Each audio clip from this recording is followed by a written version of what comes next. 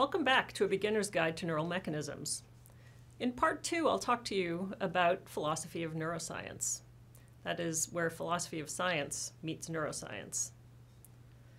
So, philosophy of neuroscience is really about the big questions in philosophy of science and how to view them through a neuroscientific lens. Traditionally, philosophy of science has been modeled on physics. That's sort of the model science that philosophy of science has considered. But physics and biology are very different.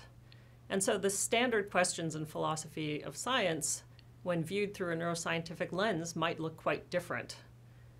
So one of the big topics in philosophy of science is laws of nature. It seems like there are laws of nature when you look at physics, but it's not at all clear that there are laws of nature when you look at neuroscience. So are there laws in neuroscience? Another big question is the way in which different levels of neuroscience interact. In particular, the highest level, which you might think the psychological level, seems quite different from looking at the biological level. So how are the neuroscientific and psychological levels related? Philosophers of neuroscience have given several different kinds of options for how they might be related. A very hardcore reductionist like John Bickel thinks that everything can be explained in molecular terms. The new mechanists have a different view in which there's a piecemeal reduction across levels, so nothing necessarily is completely reducible to something like a a molecular level. And then there are things like consciousness, which you might question are reducible at all, and different theories of emergence for how non-reducible phenomena can arise from operations of complex systems in the brain. You might also ask how our neuroscientific tools impact the kind of data that we see. So everything is sort of filtered through the lens of the tools that we have, and none of our tools give us the whole picture. How do those tools affect the way that our data comes out looking to us, and how do we put the different pieces of data together again? And another question is what counts as an explanation in neuroscience? There will be another video talking about these kinds of questions. So I'm going to talk to you about some of the areas in philosophy of neuroscience. The breadth and diversity of neuroscience makes for many potential topics, some I think that haven't even begun to be explored. But some of the major topics are, for instance, a critical analysis of the neuroscientific methods we have and the norms that we have. So one example is the question of explanation in neuroscience, which is covered in another lecture in this series. Another example is the question of the role of models in neuroscience. How do models work? What's the relation between a model and the target system?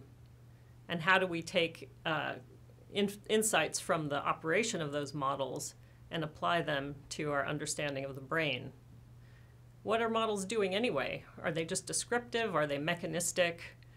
What sorts of inferences can we make given the models that we have? Another general topic is topics in philosophy of science seen through the lens of neuroscience. So questions in epistemology of science. How do we come to know things about the brain? What do our theoretical constructs in cognition or in brain function amount to? For instance, what is memory? Does it really exist? Is there one kind of memory, many kinds of memories? These are questions that neuroscientists address. There's the question of the theory-ladenness of observation. So again, what we see is colored by the tools that we have, and the tools are developed on the basis of theories that we have. Are we actually seeing the world in its bare form, or are we somehow affecting what we see by the way we observe it? And finally, neuroscience seems to be a very data-rich but theory-poor science, which is quite different from the standard model in philosophy of science, which is physics. What do we make of science when we have loads and loads of data and not a lot of theory by which to systematize it? So I want to just walk you through some of the more fine-grained topics in philosophy of neuroscience, just to get, again, a taste of what kinds of questions there are. So there are questions about our neuroscientific experimental methods. We can ask what they can tell us about the brain and how it functions. What can they tell us about the mind? Those things might be different. Can they tell us how those two things are related? How does mind arise from brain? We might ask what the correct cognitive ontology is. So if we're trying to understand cognition, what are the elements of cognition? What are their functional building blocks? Are they stable? Do they vary depending on context? How do we figure out what they are? I'll discuss more about that in another lecture. We might talk about the use and justification of model systems, not just computational models, but also the kinds of animal models that people typically use for figuring out basic things about biological function and the structures of nervous systems. So what model systems can we use to understand human cognition, for example, both normal function and disease? What inferences about human cognition or disease can we make from the behavior of model systems? So many neuroscientists use things like rats or monkeys in order to understand the functioning of the human brain. But obviously rats and monkeys aren't exactly like us. In which ways can we make inferences about us from what we learn about them? In which ways can we make inferences about disease and their treatments by investigating disease and treatment of non-human animals? We might ask questions about measurement and interpretation. So what do our experimental methods measure? How do we design and calibrate devices to study something, that is the brain, that we don't yet understand? We don't even know what the most important basic coding mechanisms of the brain are, at least not for sure. So how do we build systems and devices in order to measure brain function and understand it properly? How does experiment relate to theory? We could ask questions about brain lesions and what happens when you destroy or damage part of the brain. How does that affect the functioning of the brain?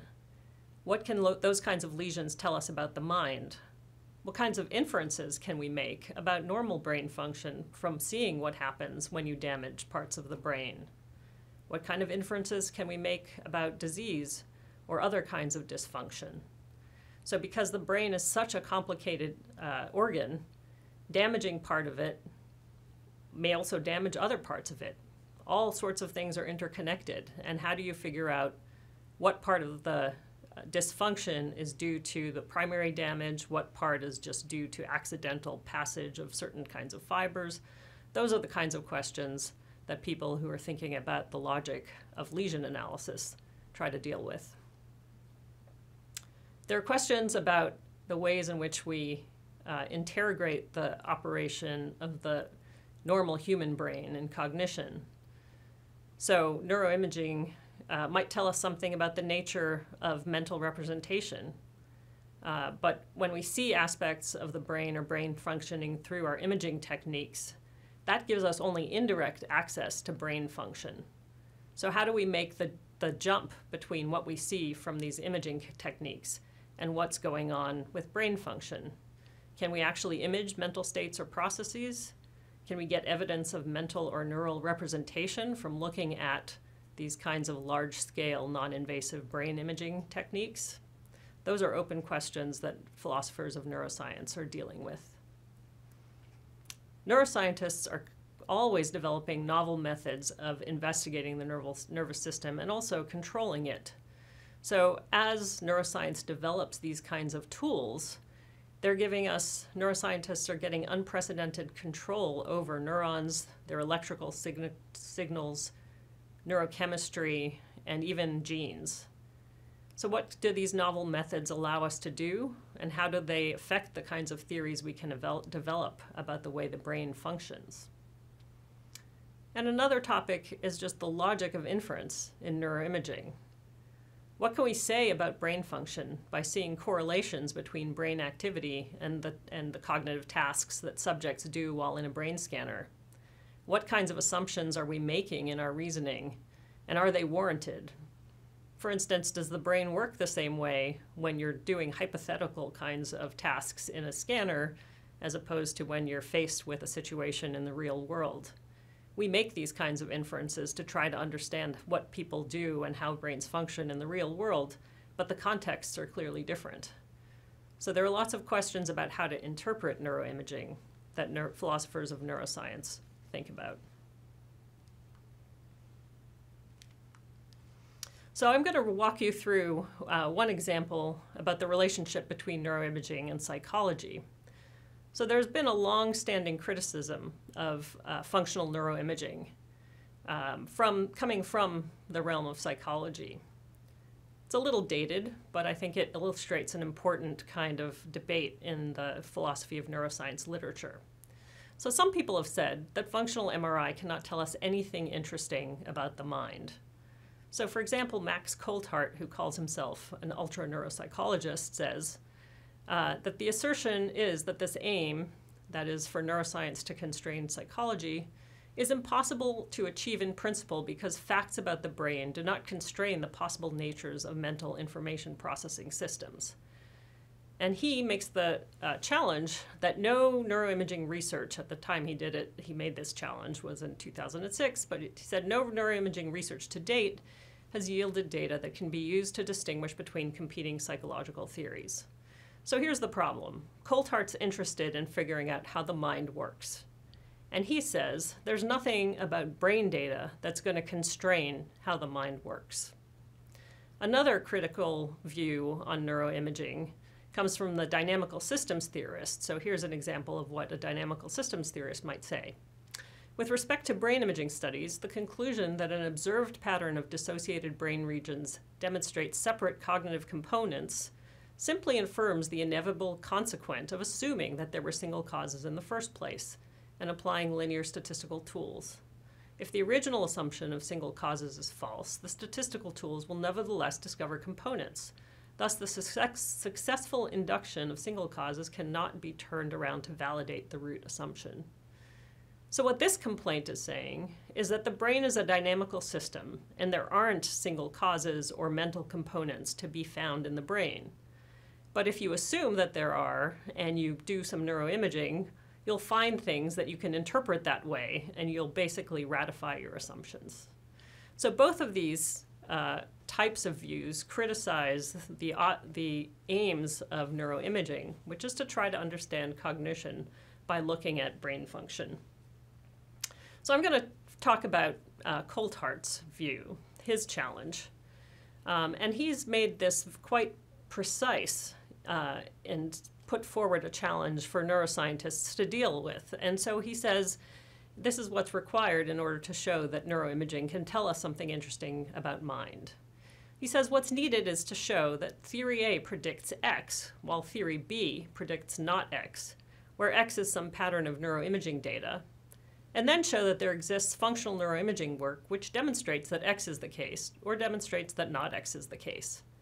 So this seems like a simple challenge, right? He says you have two theories and you're trying to adjudicate between them. They make different predictions, and what neuroimagers need to show is that neuroimaging can make a prediction that distinguishes between these theories. What I've argued is that the challenge as laid out is an impossible challenge because psychological theories predict functions or behaviors and not patterns of imaging data. So there is no pattern of imaging data that will satisfy Coltheart's challenge as stated.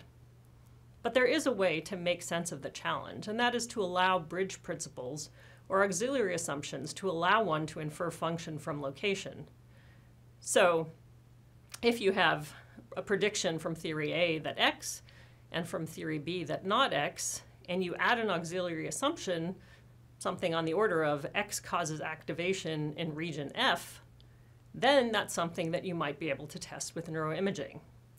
So a revised challenge, I think the only kind of reasonable challenge that someone like Coltheart could offer, is something that must accept either that there's a body of statements, S1 to Sn, that specify functional anatomical mappings, or that there's a general principle that there is some systematic relation between function and brain location. And we actually have lots of evidence that there is a systematic relation between function and brain location, so there's very good reason to think that neuroimaging can meet Coltheart's challenge.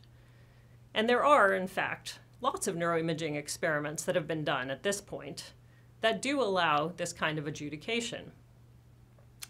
Despite the fact that there are neuroscientific experiments that show that there's activity in area F given a certain cognitive task, and that one theory predicts activity in that area and another doesn't, that's not to say that the question has been completely settled. Worries still remain.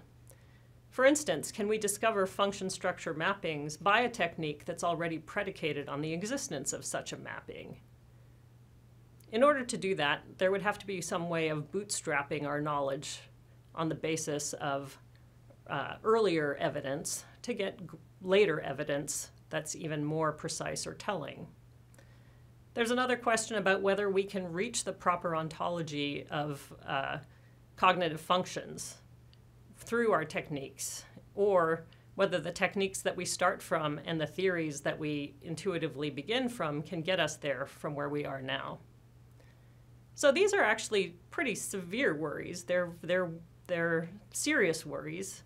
But if you look back at the history of science, it turns out that this is just science as usual. We are never handed ontologies on a silver platter. And to see that, you could look back at the history of chemistry, where people had thought that there was a substance called phlogiston that could explain burning. It turns out there's no such thing. But the development, through bootstrapping of the table of elements and understanding of chemistry, showed us that there's no phlogiston, but that there's also no need for it because the theory of burning is taken care of by understanding oxidation. So bootstrapping in science is the norm, and there's no algorithm for theory change. And we're just at a much earlier stage in neuroscience than we are in chemistry at this time. And there is reason to think that things like neuroimaging will get us to a better understanding of brain function.